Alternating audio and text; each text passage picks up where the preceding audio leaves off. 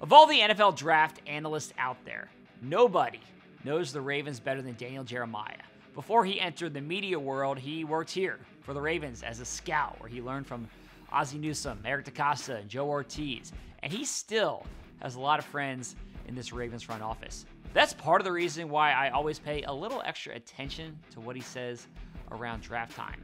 And he's been right on the money in recent years. He correctly predicted the Hollywood Brown pick in 2019, and then he told us last year that Odafe Oweh would make too much sense as a Raven. That's pretty good instincts right there. So who's he got the Ravens taking this season? Well, he joined us for the latest episode of the Lounge Podcast, and here's his prediction for the Ravens at number 14.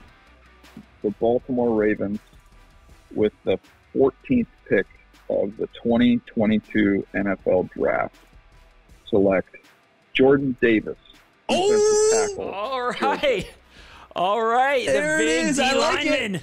I do think he's an unbelievable fit for them, just in terms of, what they play with and who they like. Calais Campbell and him coming out of the tunnel together just to see what it looked like. So he would be one of the early favorites for me, because I think there's a good chance he does get there. And if he does get there, I just know they'll have a hard time in that room passing him up. Now, Jordan Davis is a dominant player who just helped Georgia win a national championship, and he would be a force, no doubt, in the middle of this defense. Now, Jeremiah had a ton of great insight on the podcast, and you can listen to that full episode wherever you get your podcasts. Go ahead, check it out today. Thanks for watching. I'll see you tomorrow.